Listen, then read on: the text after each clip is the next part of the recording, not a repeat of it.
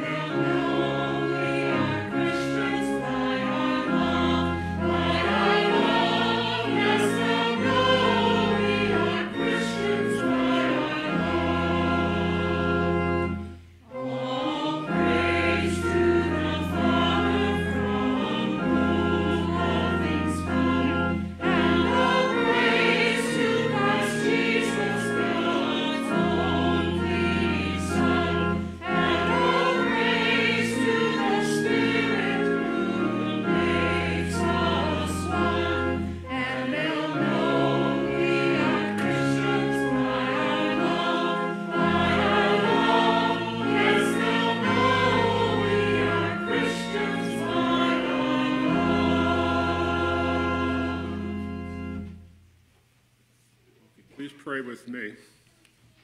Thank you, Jesus, for the grace we have in you. As we gather here today, we know you promised that where 2 or 3 are gathered in your name, you are there also. As we gather to praise and worship, may you come and fellowship with us. Your blessings are sweet and overflowing. Thank you because you always hear us. Now, hear us again as we pray the perfect prayer. Our Father, who art in heaven, hallowed be thy name. Thy kingdom come, thy will be done, on earth as it is in heaven.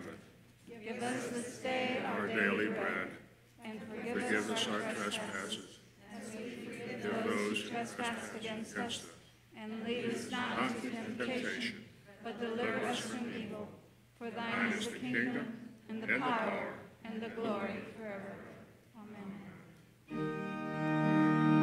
Glory be to the Father, and to the Son, and to the Holy Ghost, as it was in the beginning, is now, and ever shall be, world without end. Amen.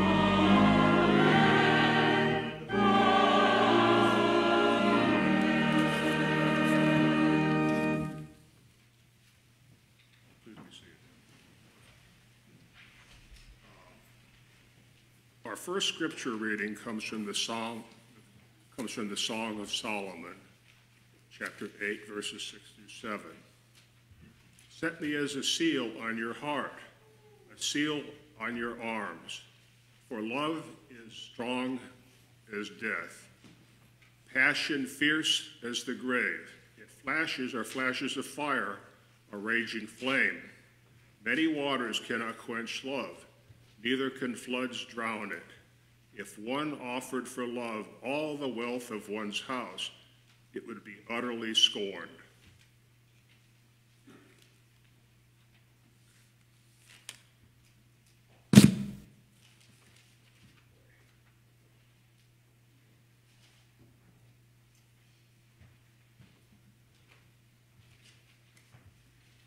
Good morning. Good morning. It is so good to be together, especially after some time away. I'm seeing some new faces and some faces I haven't seen in a very long time. And so, especially in the midst of a really hard time for our country and our world, I'm just thankful that we can be together this morning. At this time, I want to invite any of our preschool and elementary age kids who want to attend Worship and Wonder to go with our greeter, Lily. A reminder for parents that if your kids do go, you can pick them up in the Brown building after worship.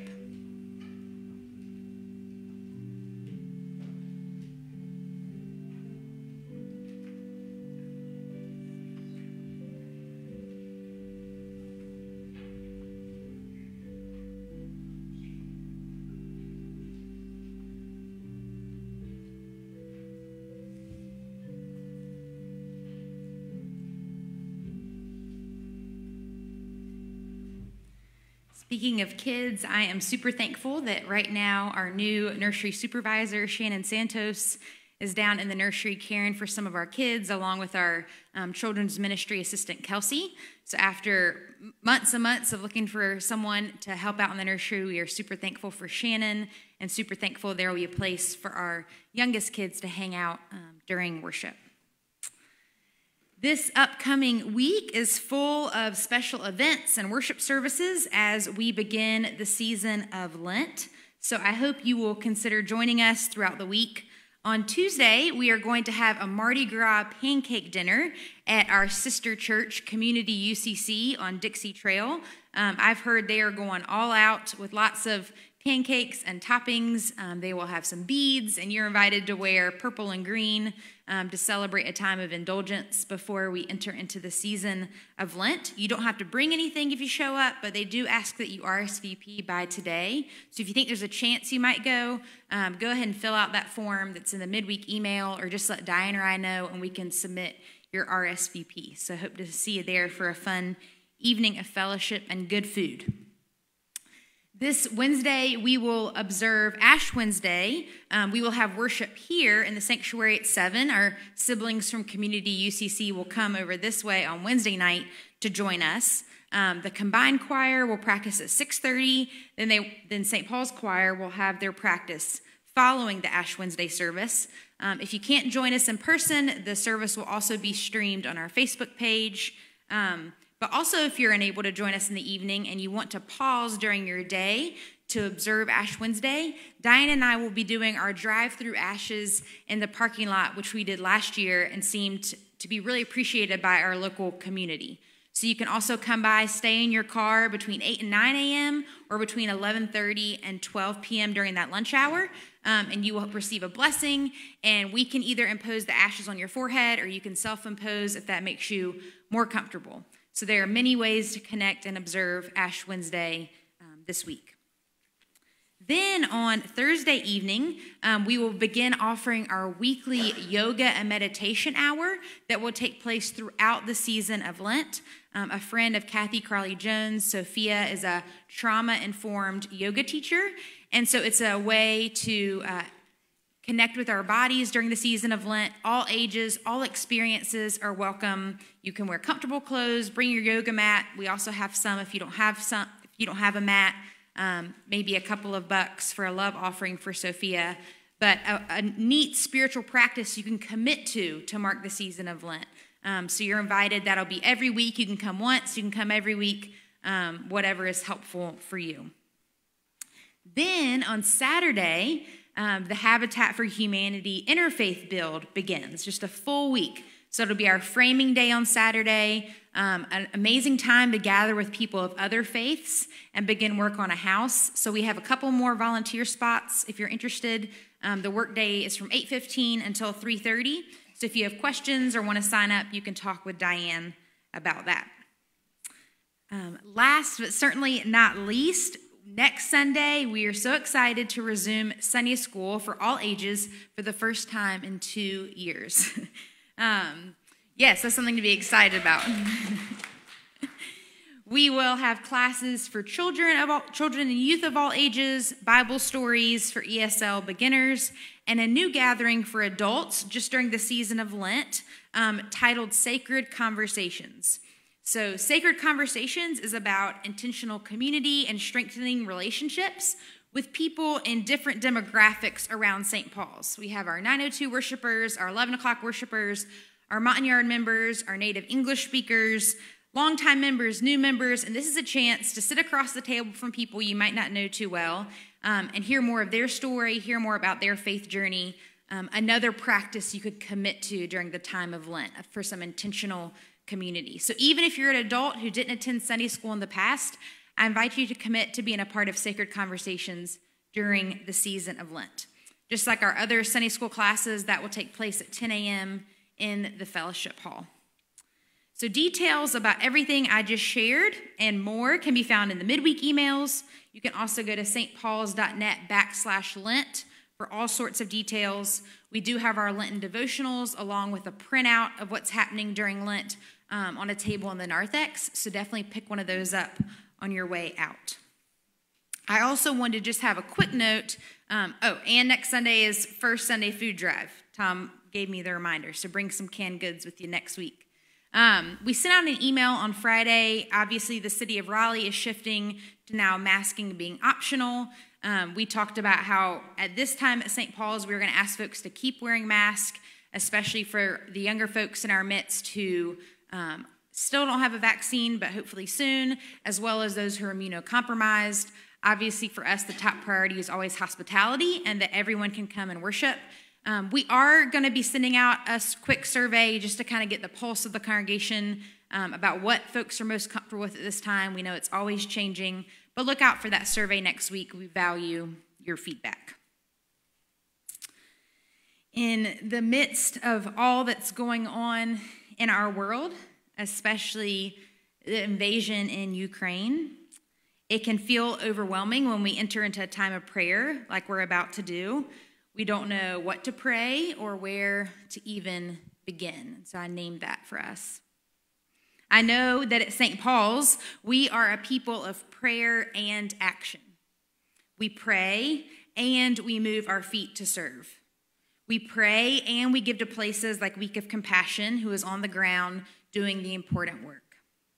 We pray and we continue to bear witness to the suffering all around us so that our compassion may grow. Many of us have probably also heard about the anti-queer, anti-trans legislation that is being considered in Texas and Florida that would remove protections for LGBTQ folks in these states, going so far as to charge parents with child abuse who support gender-affirming care for their transgender child. On this Transfiguration Sunday, as we worship a God who transcends time, space, materiality, and gender, we declare that trans people and all queer people are beloved by God. We worship a God who is on the side of the oppressed, who knows what it means to be marginalized, who joins those in Ukraine and all around the world in their suffering. So holding all of this, let us join God in prayer.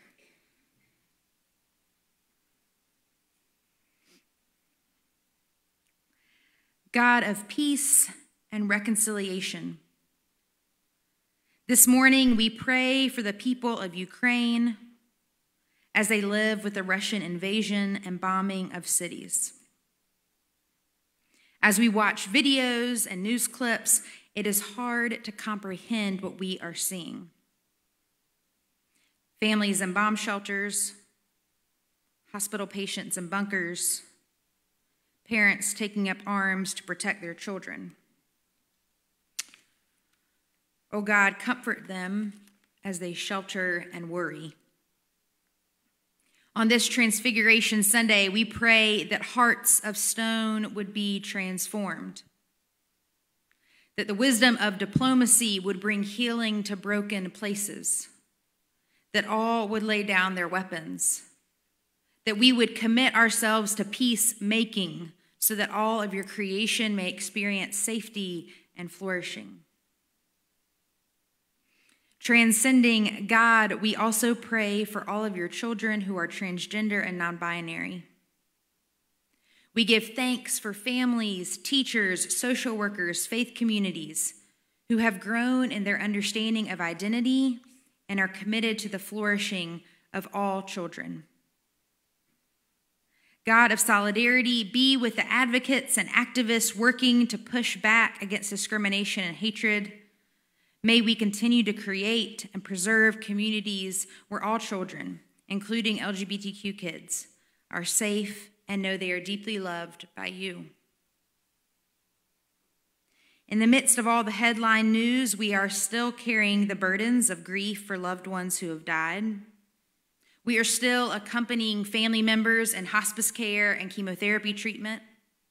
We are still journeying through a pandemic, hopeful that brighter days are ahead. We believe that you are a God of new life, of resurrection, of hope, that you are a God who makes a way when there is no way. Thank you for being with us in our suffering, for empowering people like those at Week of Compassion to be agents of compassion, justice, and reconciliation. This week, may we carry your love, peace, and justice wherever we may go. In Jesus' name we pray. Amen.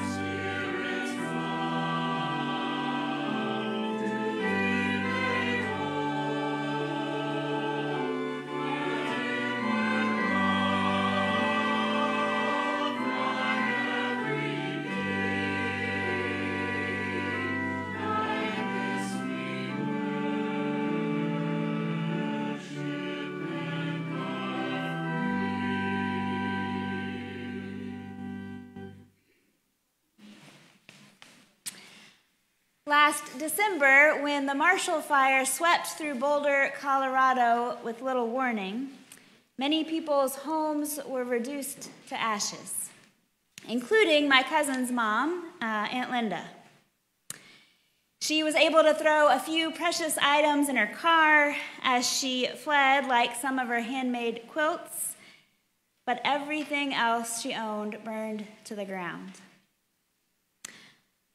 And then a few weeks ago, a team of Baptist volunteers came to help sift through what remained. They picked through the ashes and took screens to sift the debris, looking for small mementos or valuables that could be salvaged. And though they didn't find a lot of monetary value, they did manage to collect a few sentimental items that could be kept. We come to this table sometimes feeling like we have little of worth left to offer God. Like our spirits have been singed by the losses and the hurt that we have encountered or seen in the world. But here, God sifts through what we bring, finding value in us that we might struggle to see. Even when we are weary, God finds a spark of new life in us. Even when we are angry, God finds the source of love that remains deep in us. Even when we may only see our mistakes, God finds the goodness that is still at our core. So let us come to this table today humble and ready for God to search us and restore us. Let us come to this table ready to let go of what holds us back from seeing and living into God's vision of us. Let us pray. As we gather around your table to share communion this morning, O God of the poor and the powerful, we know that there are people just down the street and all around the world who will not taste the nourishment of bread or the sweetness of the cup today. As we celebrate your abundance, we are mindful of those who know little of but deprivation and despair. In our gratitude for what you have provided for us here, may your Spirit unsettle us until all sit at the same table with us and share in the bounty of your grace. In Christ's name we pray. Amen. We remember that gathered at a table with friends, Jesus took the bread and blessed it and broke it, saying, "This is my body given for you. Every time you eat this, do it in remembrance of me."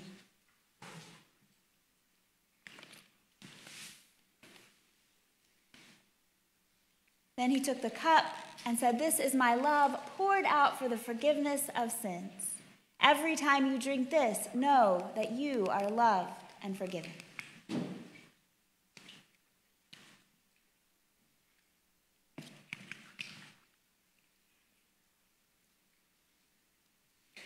We offer these gifts, O God, in the spirit of love. May these gifts that we offer today and every day embody our loving response to your unconditional love for us. Through these gifts, may others see clearly the love of Christ. In Jesus' name we pray. Amen.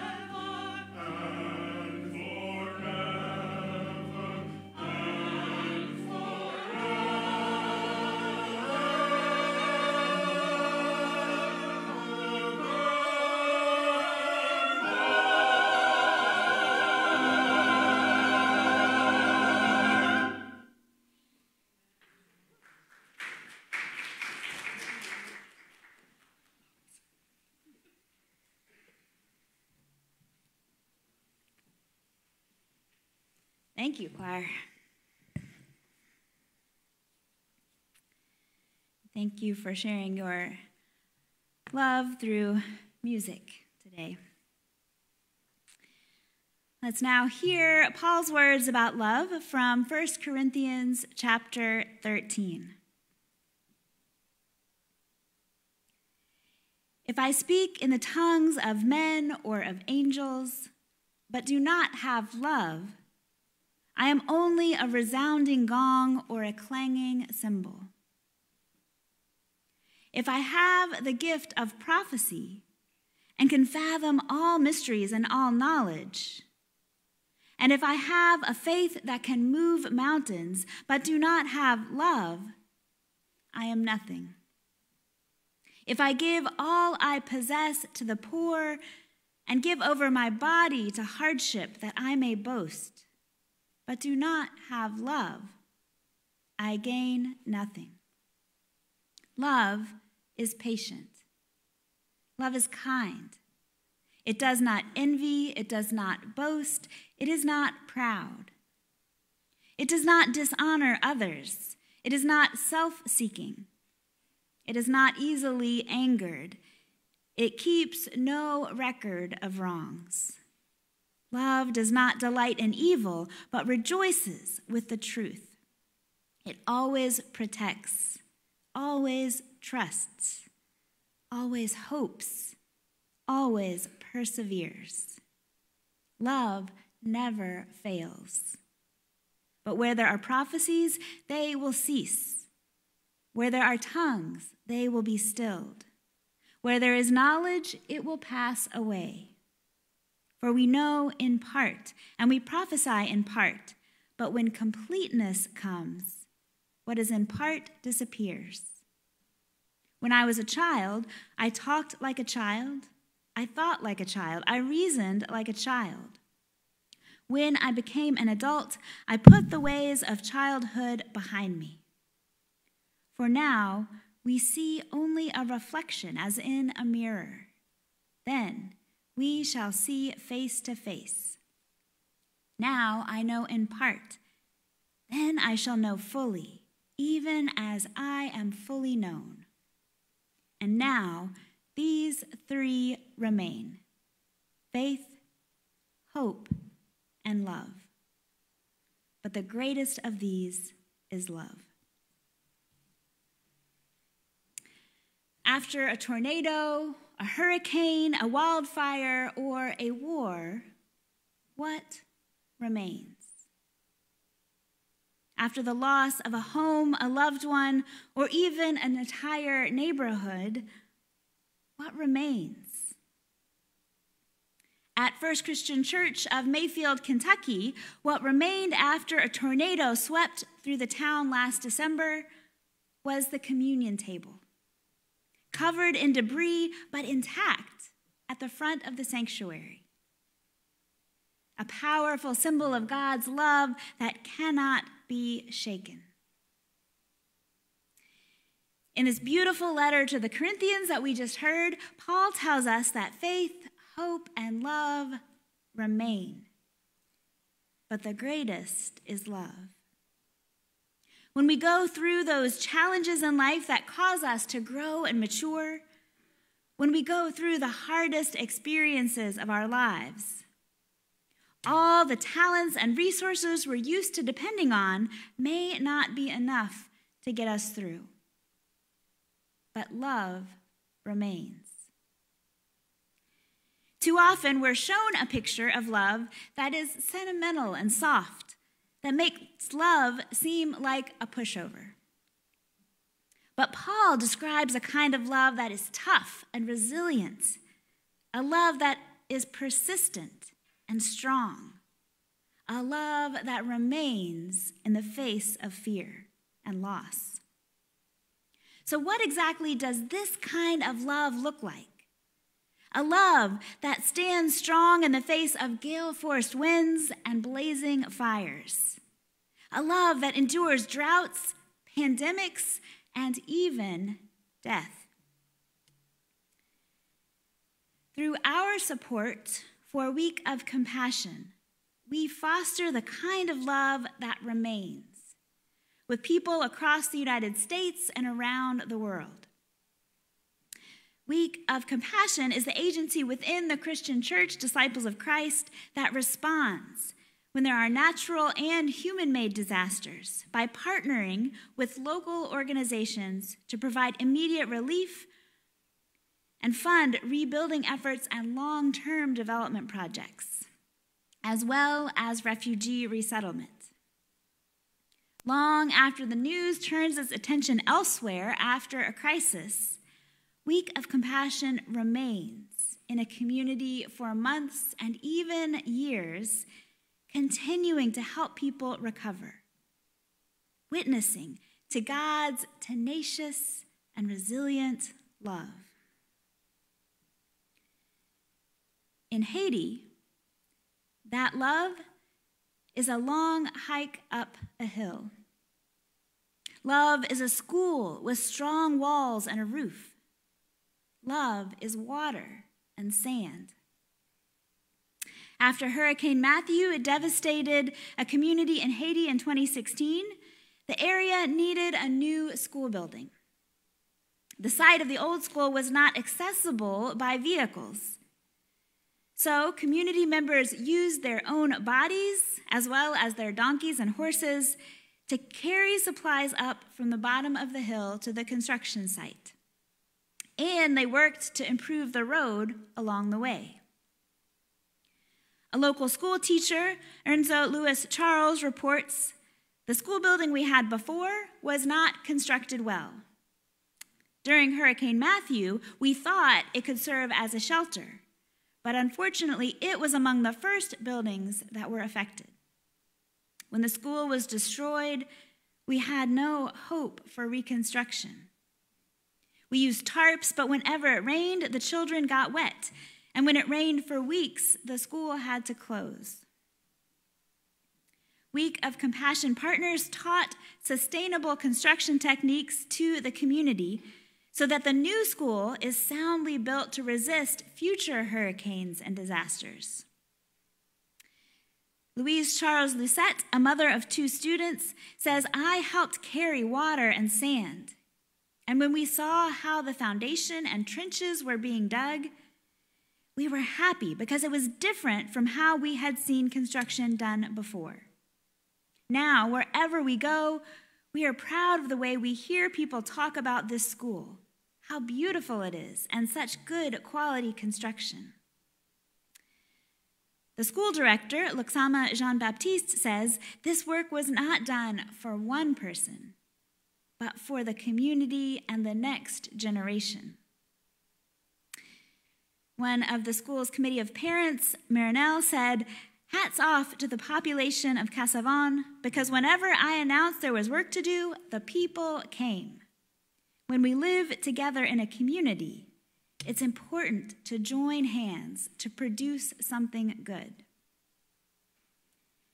In the aftermath of one of Haiti's most difficult seasons in recent years, your gifts of love to Week of Compassion provided this community materials to build 6 new classrooms, 4 latrines, an office, and a 13,000-gallon water reservoir. But it provided much more than that. Through this new school, your tangible gifts of love will last for generations to come. In Indonesia, love is organic compost and fertilizer. Love builds friendships, confidence, and small businesses. Milani lives in the Belombog village of Indonesia, an area where most people rely on farming to earn their living. As a changing climate affects harvest, families such as hers must find ways to adapt. The DREAM Team, which stands for Disaster Risk Reduction through Enhanced Adaptive Measures, is a program of Church World Service supported by Week of Compassion. The partnership supports community savings groups, including the one that Emilani joined, which is run by women in Belombog. These farmers each contribute to the group and then are able to take out loans to meet basic needs, expand businesses, or otherwise work toward economic stability. Week of Compassion partners provide workshops about organizational and bookkeeping skills, as well as sharing climate-adapted farming practices with the group so they can continue farming even in the dry season. Emalani says, "I never miss a group meeting because the opportunity to learn new things is so great, not to mention the friendships that bloomed within our group. With each passing month, we continue motivating each other to grow our incomes." Some of the new things Emalani learned from the group were how to make organic compost, fertilizers, and pesticides. Her garden began to flourish with these new techniques, but Emalani didn't stop there. She decided to take a risk and plant vegetables during the dry season, making $54 from her first dry season harvest. These additional funds helped cover living expenses for her son so that he could go to school. Her success has encouraged others to also plant during this season. Now they can all sell their harvest at the market or share their vegetables with neighbors year-round. Through your gifts to Week of Compassion, programs like DREAM not only empower women to maintain a stable farming income in a shifting climate, they also help women to dream bigger dreams. The climate-adapted farming practices, in addition to the business managing workshops, have given these women the confidence and the skills they need to thrive year-round through farming and through the community bond of friendship they've developed. When you give to Week of Compassion, you are participating in the kind of love that offers the women of Balombag a pathway to a sustainable future where the entire community can thrive. In Ohio, love is shelter. Love is a path forward when hope seems lost. On Memorial Day 2019, tornadoes swept through the Miami Valley of Ohio, destroying thousands of homes and apartments and leaving a trail of downed trees and power lines in their wake. Many of the affected families have had to relocate multiple times since the tornado due to substandard housing conditions and inflated rent. 2 years after the storm, the Stevens family were still unable to find an adequate place to live. And so the family of 10 was forced to divide up and live apart. In addition to dealing with fraudulent contractors who took their money and disappeared, the family had to haggle with insurance companies as they tried to rebuild their home. The Stevensons, like many other families, remained in temporary housing and separated as they waited for repairs to be finished. But all was not lost. They connected with the Miami Valley Long-Term Recovery Operations Group, and volunteer teams showed up to finish the repairs on their home. Along with traditional home repair projects, with support from Week of Compassion, the Miami Valley Recovery Group helped launch a new homeownership project for tornado survivors to alleviate the housing crunch that the Dayton area was experiencing. Volunteers and local nonprofits work to transition nuisance properties and vacant lots into affordable housing for tornado survivors whose rental units were destroyed, which creates greater stability both for the families and the community. First-time homeowners can receive the support they need to build for their futures. On the U.S.-Mexico border, love is holding hands and singing. Love is families reunited. Many of us have gone weeks, months, or even more than a year without seeing our beloveds during the pandemic. Meanwhile, family separation has been an even harder and longer reality for many immigrants. For March 21st, 2020 through November 8th, 2021, 597 days, the U.S. land borders with Mexico and Canada were closed to non-citizens for non-essential travel. This pandemic policy meant that loved ones on either side of the border were physically unable to travel to one another by car. In June 2021, many of us were celebrating the rise of vaccination rates, the decrease of COVID-19 cases, and the thought that life was returning to normal, or at least some version of it. However, many families were still unable to travel or see one another. Alejandra Rosas, the wife of Reverend Pedro Ramos of Comunidad Lehman Christian Church in Tucson, Arizona, was in exactly this situation. Living near the Arizona border, Alejandra's mother and aunt have border crossing cards that allowed them to enter for short visits. However, they too were unable to travel to the U.S. during the pandemic. They were the only two still residing in Mexico. Their 10 siblings and their 87-year-old mother had become U.S. citizens and resided in the U.S. When the matriarch of this family went into hospice care, all became worried. When the doctor said she had weeks left to live, they became hopeless because the border was closed. When the doctor said she only had days left, they were ready to go to the border and beg for entry to be at their mother's bedside. Alejandra reached out to Disciples Immigration Legal Counsel.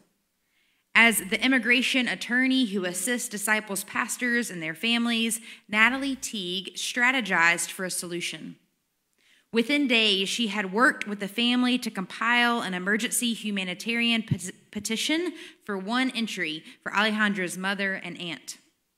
I honestly didn't think it would work, but we had to try, she said.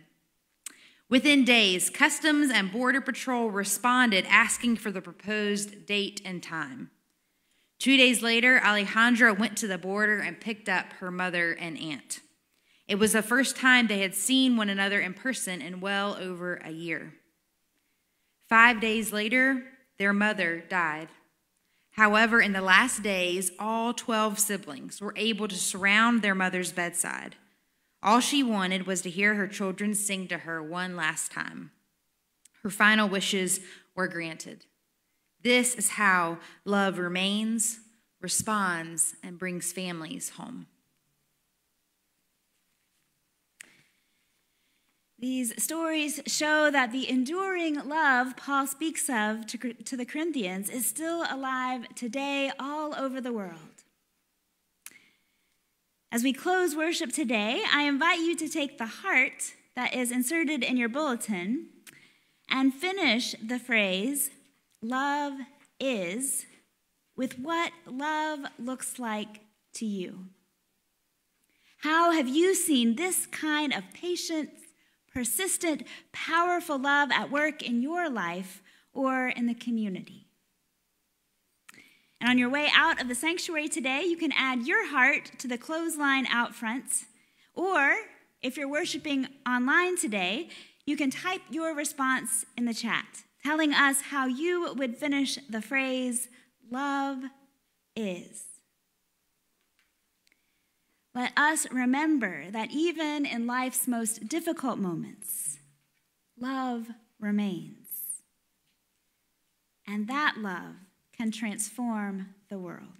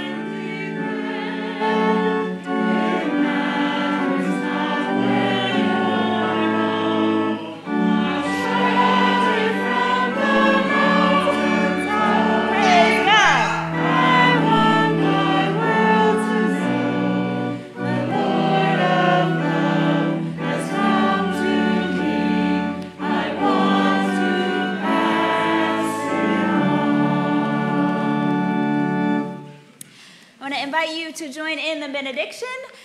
Your response is just, we give you thanks, O God. So every time I raise my hand, if you will say, we give you thanks, O God. Let us pray.